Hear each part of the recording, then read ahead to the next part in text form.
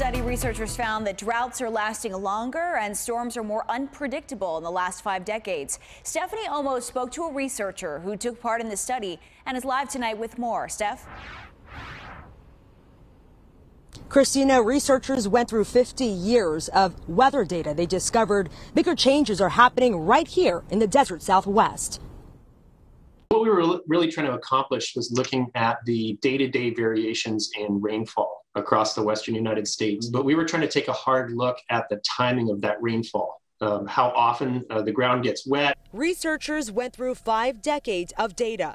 Dr. Joel Biederman is a research hydrologist with the U.S. Department of Agriculture Southwest Research Center in Tucson. He says they discovered the average temperature increased by 1.5 degrees Fahrenheit since the 70s in the West.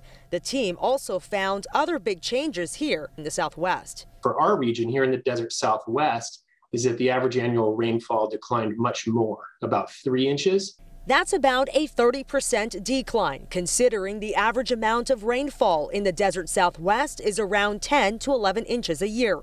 Dr. Biederman says the most surprising discovery was the average length of time between storms. The average dry interval between storms here in the desert Southwest has increased from about 30 days in the 1970s to just over 45 days now.